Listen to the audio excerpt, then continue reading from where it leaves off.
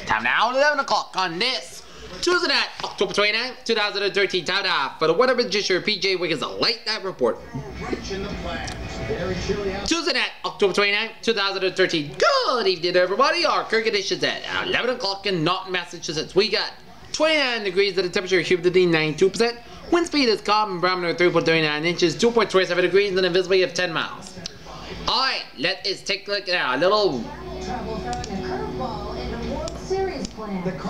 radar scope around the country, and it shows a blob of snow showers in northern Quebec and a lot of rain showers in western New York from the Rochester Buffalo corridor, stretching down in Ontario, down into northern Michigan, down in the UP Peninsula Michigan and northern Michigan, down to northern Wisconsin, stretching down in eastern Minnesota. A couple of batches of rain showers in eastern Minnesota, including the greater Minneapolis areas, and blobs of sleet and rain showers in eastern South Dakota, stretching in western Iowa.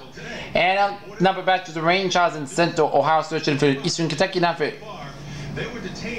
Indiana, down to eastern and southern Illinois, stretching down in eastern Missouri, including St. Louis. There. Leave the plane and go inside the terminal. They stayed on the plane because they said the plane was loaded with movies, food, and games. They also batches of showers off the southern Texas-Mexico coastline. A lot of rain showers in central Texas, stretching in northern Mexico, down to southern New Mexico.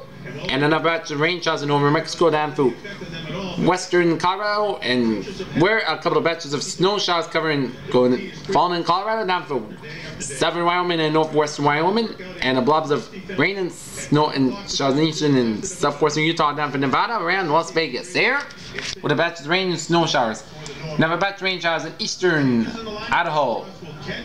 That's unusual because usually salty catch. Batch of rain showers in western British Columbia and northern Alberta. Rolling Hills, Wyoming. Good evening. 30 degrees there. Alright, satellite open. It shows the batches of